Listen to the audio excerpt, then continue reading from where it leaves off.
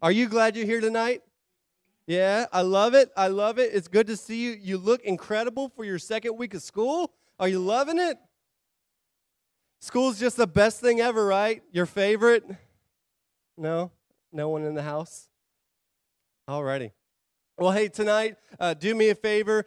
If you have your cell phone out, it can only be used for two purposes only. One for the Bible, because let's face it, kids don't carry the Bible around anymore. You could, but most of you just have it on your phones. You can look at your Bible on your phone. Two, if you want to post anything from the service on social media, go for it. Just tag us at One Students FM, and I would greatly appreciate that.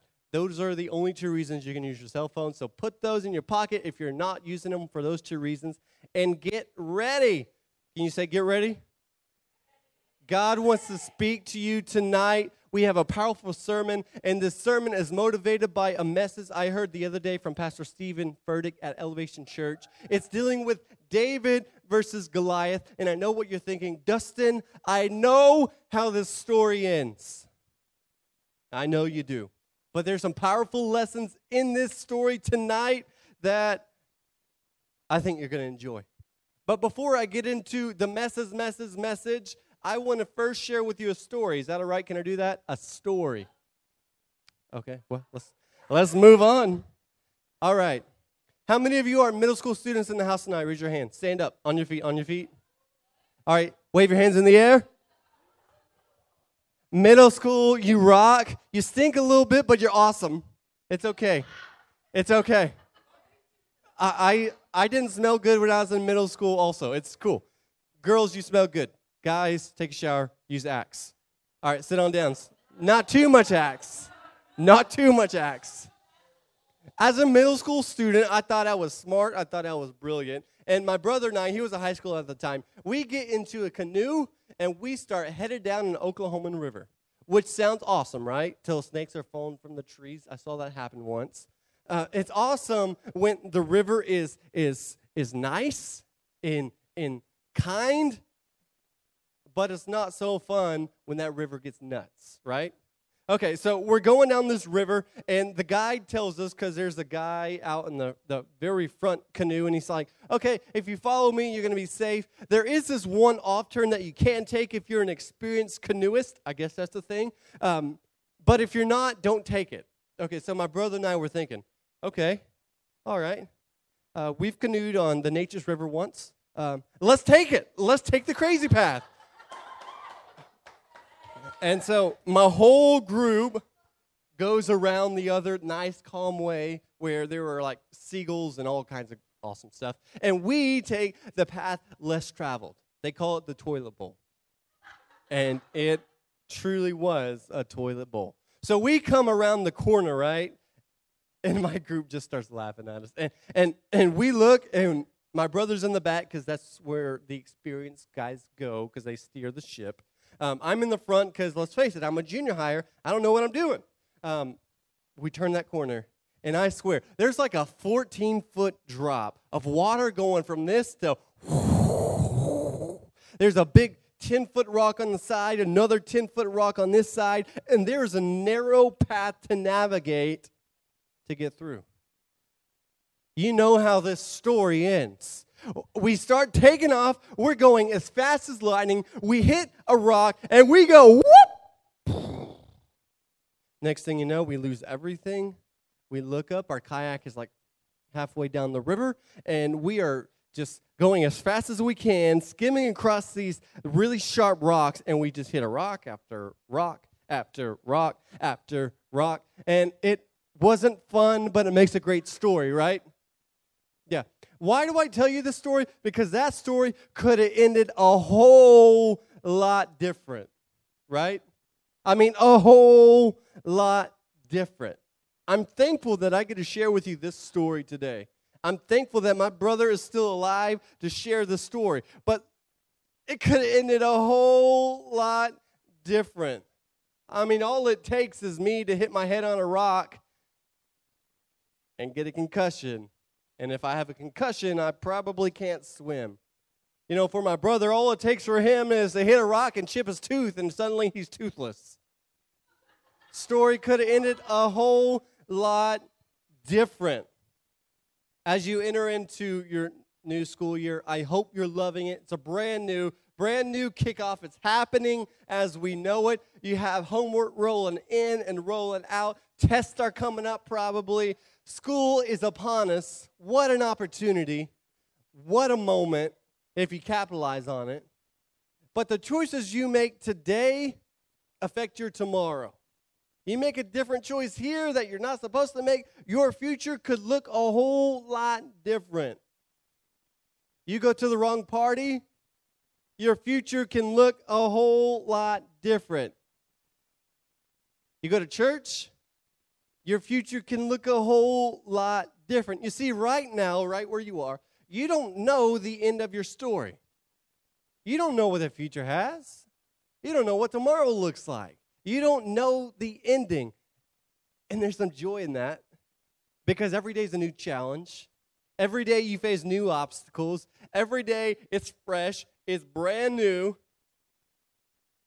But it can also create a lot of anxiety, right? A lot of fear. A lot of, I don't know how to handle this. My first Friday night football game is coming up and I'm in the drum line. I don't know how this is going to go. It's true. You walk in and suddenly you're not asked to be on junior varsity, but you're asked to be on varsity. And you're like, oh, I'm excited, but at the same time, I don't know. You have that first big test you got to study for that your teacher's been telling you about, and it's your first time ever to take a test of this magnitude, and you're like, oh, snap, here we go. There are giants in your life. And you got to face those. Tonight we're going to be learning a story about a man who was in a situation. He did not know the outcome, but he knew that his God was for him. And you know the story. You've heard it before. If you've been in church any length of time, you've probably heard about 50 messages of this at least. And we know the ending of the story, don't we? David and Goliath. We find good old David. His dad asked him to take some lunch to his brothers. He takes the lunch to his brothers, and the next thing you know, he sees Goliath. He sees Goliath out on the path, taunting the Israelites, and says, hey, guys, come and fight me. But no one in the army wants to fight him. David sees it. He chases after it. He goes to Saul saying, I can fight the angry giant. He collects his 5 smooth stones, and the next thing you know, he's twirling his little slingshot. He throws the rock, hits Goliath. Goliath falls. I know how this story ends. Yeah, you do. And if you read the Bible like that, it might be a little bit boring. But for David, check this out. David, he did not know how the story would end. Like you, like me. He did not know how our story ends. Now, I know what you're thinking. Dustin, I have this big major test coming up, and I'm nervous for it, and I'm anxious for it. Yeah, that's probably a little bit how David felt in this moment. He's facing Goliath. He's probably trembling in his boots. He's worried. He doesn't know the outcome. Yeah, it's real life. Now, you might be thinking to yourself, yeah, I've been in that situation. I'm about to be on the varsity soccer team, and we were good last year, state champions. And this year, all of our seniors graduated, and our new group is kind of thrust into the spotlight. And I just don't know how the story ends. We know how the story of David and Goliath ends, don't we? But David didn't. David didn't, and it was brand new to him. The story could have ended a whole lot different than what we do today, right? His legendary career status could have looked a whole lot different than what it does today. You see, for David, there were several hiccups along the way that could have prevented him from facing Goliath. They're saying, Dustin, what in the world are you talking about? Tonight we're going to be talking about that. So if you have your Bible, we're going to be looking at 1 Samuel chapter 17. David never read 1 Samuel chapter 17. He did not know the outcome to his story, but what he did know, he would soon face challenges along the way. There is one piece of scripture I want to read with you before I get to the major story, so check this out. 1 Samuel chapter 17, verse 50. Y'all say 50. 50. So David triumphed over the Philistine with a sling and a stone. Without a sword in his hand, he struck down the Philistine and killed him. That is how the story ends. We have a victory. It's God's victory. But David never read that passage before. For David, this was brand new. You know, there were challenges that he would face before even getting to Goliath. So my first point tonight is this. Don't focus on the preliminary battle, but focus on the real one. What do I mean by that? David would soon come into contact with his brother. And his brother wasn't so nice. His brother gave him some smart aleck comments that if he told you or me that, we're flying off the handle and we are starting an argument. We're throwing pillows. We're throwing shoes. We are taking their nice dress and getting ketchup on it. Girls, I know what you're talking about. For David, you know what's interesting? Just before he would face the giant, his brother appears. Let's see what happens. 1 Samuel 17, 28 through 29. When Eliab, David's oldest brother, heard him speaking with the men, he burned with anger at him and asked, "Why have you come down here?" And in my mind, I just think that he says, "Why do you come down here, you scrawny son of a gun who should be looking at all the sheep? You don't belong in battle. You belong at home, playing your PlayStation. You're not good enough to be out here." That's where my mind goes. It's not actually what he said, but you older siblings know what I'm talking about, right? I've never been an older sibling. I have no idea, but you do. Why have you come down here, and with whom did you leave those few sheep in the wilderness? I know how conceited you are, ouch, and how wicked your heart is. This was going to be the future king, a man after God's own heart. And his brother's calling him wicked. You have come down here to watch the battle. Now check out what David says. David's smart. He's a quick-witted boy. He's very respectful, but in this moment, he shows who he is. He says, "Now what have I done? Can't I even speak?" He says, "Hey, I hear you, brother, but I don't have to follow you." Isn't that nice? And then in that moment, he does something special. He does something unique. He turns from his brother. That's important. Him turning away from his brother is important because that is his way of saying, "I hear you, but you're not my enemy. There's a greater giant ahead."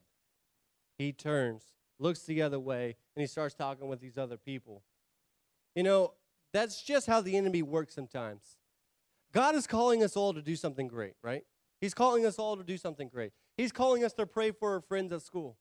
He's calling us to be his witness. He's calling us to make disciples. He's calling us to beat the giant. And you know what the enemy does? Sometimes he throws battles in front of you to get your mind off of who the true enemy is. He says, "Hey, I know you're about to fight Goliath." He doesn't know that because he doesn't know all things the way God does. But he knows when God is moving in your life. And he throws people in your path just to upset you sometimes. He puts a brother in your path who will just make you mad and try to get your focus off the main giant and onto your small battle. You know what I realized in this life? People, we're not the enemy. If you look to the left and to the right of the people beside you tonight, you're not the enemy. I'll even take this a step forward. There's not a single person in this world who is actually the enemy. And I know that's strange to hear because we live in America and we fight battles all the time. We fight terrorists all the time. I want you to know something. The terrorists, they're not actually the enemy. They might do bad things, but what motivates them is truly the enemy. You know, the person, they need a relationship with Jesus Christ just the way you and I do. The motivations, the enemy, they are what caused them to go astray. So the people aren't actually the enemy. Satan, he's actually the enemy. And sometimes when we focus on people, instead of focusing that there is a real enemy out there trying to kill, steal, and destroy our life, man, if we focus on people instead of who the actual enemy is, we're going to do things that we regret, and we're going to put our mind on the preliminary battle instead of the actual Goliath that's at hand. Tonight, I want you to know something. You need to focus on the true battle, which is overcoming evil, not what this person said about you. Not the rumors that are being spread about you behind your back. Not the fact that your best friend didn't save you a spot at the lunch table. That's not the enemy. That's not the battle. The battle is overcoming evil to bring people to Christ. That's the battle. So you need to know that going into it. David noticed that, and it would have been easy for him to just fly off the rails in that moment. This story could have ended a whole lot different if David would have argued with his brother and got mad and just went back home. Story could have ended a whole lot different. But David turned and put his focus on the true battle that would happen. Now, that brings me to my next point tonight. Not only did he get into a confrontation with his brother, but he also had to confront the king, Saul, King Saul. And we know what would happen to King Saul in the future, but in this moment, King Saul has some words with David. So 1 Samuel chapter 17, David said to Saul, "Let no one lose heart on the account of this Philistine. Your servant will go and fight him." He was a man after God's own heart who would step forth. He would seize an opportunity. But this is how Saul replied, "You are not able to go out against this Philistine and fight him. You are only a young man, and he's been a warrior from his youth." Here's my point tonight. You are more than what others say you are. You are more than what others say you are. Saul might call David a young man, a boy, a child, but you know what? This young man would go on to take his throne because that's what God ordained. David, he wasn't just a young boy. You see, David, he defeated a bear. He defeated a lion. Compared to those two things, what is a 10-foot giant? You know, honestly, what would you rather face? A 10-foot giant with a sword or a stinking bear? I mean, what would you rather face? A guy wearing a helmet who's as tall as Andre the Giant, which you don't know who that is? Maybe someone as tall as like Dirk Nowitzki, he's like 7 foot tall? Or would you rather face a lion who can literally rip you to pieces with his teeth? A lion! I know who I would rather face. So for David, if God went with him to the fight with the bear, if God went with him to the fight versus the lion, wouldn't God go with him to the fight over Goliath? Now, we must realize who Goliath is in this moment. Goliath is not just a giant. Goliath, he's not just a mountain. Goliath is the very person trying to stop God's will from being made forth.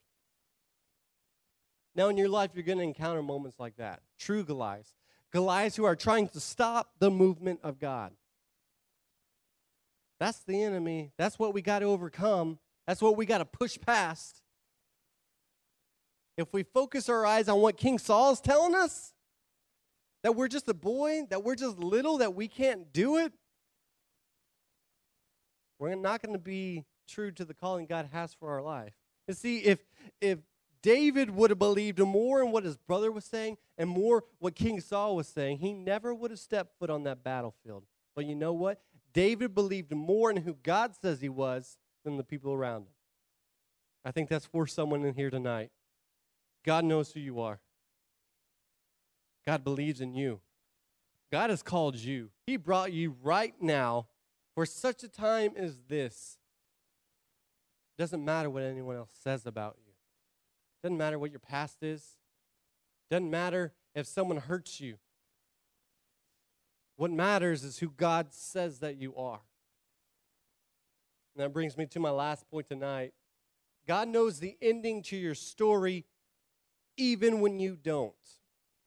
For David, he did not understand the outcome. He did not know what would happen. But he overcame the negative brother. He overcame the negative king. And now he is in position to face Goliath so that God's kingdom could continue to go forth. And he steps up.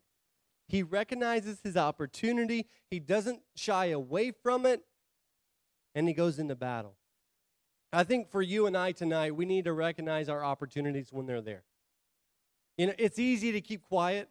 It's very easy to keep quiet about our faith. We think no one wants to hear about Jesus Christ anymore. He's a thing of the past. Society's moving forward. And so we miss our opportunities.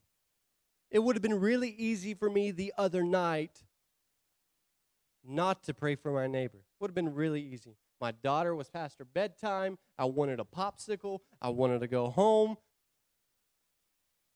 It would have been easy to let the temporary distractions affect the outcome of that story. But we know how that story ends, don't we? As you go to school tomorrow, it's going to be easy for the enemy to distract you, to put people in your life to keep you from doing the things that you've been challenged to do. We don't know how the story ends. Not right now, not yet. But if you recognize your moment, if you push past the distractions, if you say, Satan, you will be defeated in the name of Jesus Christ, you can move mountains. You can defeat Goliaths. You can do incredible things. But you got to recognize your moment. You got to be thinking, how can God use me today? 1 Samuel chapter 17, 45 through 47. David said to the Philistine, you come against me with sword, spear, and javelin. But I come against you in the name of the Lord Almighty, the God of the armies of Israel, whom you have defied. This day the Lord will deliver you into my hands, and I will strike you down and cut off your head. Yeah, the Bible is rated R at times. This very day I will give the carcass of the Philistine army to the birds and the wild animals. My daughter would love that part. And the whole world would know that there is a God in Israel. All those gathered here will know that it is not by sword or spear that the Lord saves, for the battle is the Lord's, and he will give you into our hands. Bree, if you could come to the stage tonight. The battle belongs to our God. You need to know that. Did David defeat Goliath? Absolutely he did. He grabbed those 5 smooth stones and he put one of them in the slingshot and he threw it and it hit Goliath right in the head. Goliath fell down face forth, signifying that everything will bow down to the name of God. The next thing you know, David didn't have a sword, but you know who did? Goliath. He goes to grab the enemy's sword, chops his head off. Goliath is done. I know it's gruesome. I know it's rated R. It was funny. Today I was watching a video on YouTube. I was trying to find a video for you to see. Couldn't find one. But I found this old 1990s video with all the 1990s effects. And it was interesting. We saw David chop the guy's head off, put it in a bag, take it to King Saul. It's funny. But you know that story really happened? The battle was really won. The enemy was actually defeated. The person trying to stand against what God was trying to do, they were put in their place. You know, sometimes you might not think you have what you need to complete the job. Sometimes God will use what the enemy has, give you their possessions, to cut the giant's head off. I don't know what Goliath you're facing today. Your Goliath, it's more than a bag of chips. It's more than someone saying bad things about you. It's more than a test. It's more than your first varsity appearance. It's more than your first day in junior high. It's more than all of that. Goliath represents one thing. The enemy standing in front of us, trying to prevent us to do the work God has called us to do. Trying to keep us silent. But I want to see a victory. I want to see God win the battle. I want to see God fight and win the day. And I want him to use me to do it. I don't know what your Goliath is. I don't know who is trying to stop you. Maybe it's ourselves. Maybe it truly, in fact, is Satan himself. But I know how this story ends. Our Goliaths will taunt us, belittle us, even make us feel less than, but I know one thing, our God wins. You may have been facing the same evil since you were 10, but I know that my God wins. You may be struggling to overcome fear, to tell your friends about Jesus Christ, but I know God wins. For David, the speech was not simply good words. It was a declaration of what would happen, what would come to pass. And guess what? He was right. He was right. God wins. God wins. God wins. You need to know that. Goliath, he can be defeated. He can be overcome if you focus on who the enemy is, if you focus on who your God is and what God wants you to do. Now you're saying, Dustin, I thought you were speaking on vision tonight. I thought that was your goal. I thought you were going to tell us what's coming up. Well, I did. This is vision. Vision 101 here. If we want to have an amazing semester here in One Student Ministry, we got to know how big our God is. We got to know that our God wins. Two, we got to know who the enemy is. It's not your friends at school. It's not your parents. It's not what people say about you. It's not the tests you have coming up. Those aren't the Goliaths. The Goliaths are the people Goliaths are the things that are standing in the way of what God wants to do. Satan himself, the enemy, the guy who's out to get us, him. We got to defeat that guy. And God does it. And then not only that, we know that at the end of the day, God wins. God wins. God wins. This is vision, folks. Trusting in our God to do the impossible. And guess what? He does it. Knowing who the true enemy is, Satan himself. Knowing the end of the story, God wins. This story could have ended a whole lot different if David let it. But David knew who his God was. David knew who the enemy was. And although he did not know exactly how his story would end, he knew that his God wins. Let me pray over you tonight. God, we love you, and we're thankful for you. God, you're good. You're good. Your mercy, it reigns forever. We know how this story ends. It's you. It's you. You win.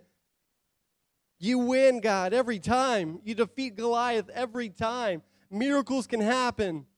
Miracles can happen. Our friends can come to know you. Our family can be saved. That illness that we have, we can overcome it. God, the thing keeping us from pushing after you, it can be defeated. We don't have to keep quiet. We don't have to be silent. We need to fix our eyes on you, know who you are, not worry about what everyone else says about us, and know the end of the story. Our God wins. Our God wins. Our God wins. God, I think this message is what our students needed to hear tonight. We love you and we thank you.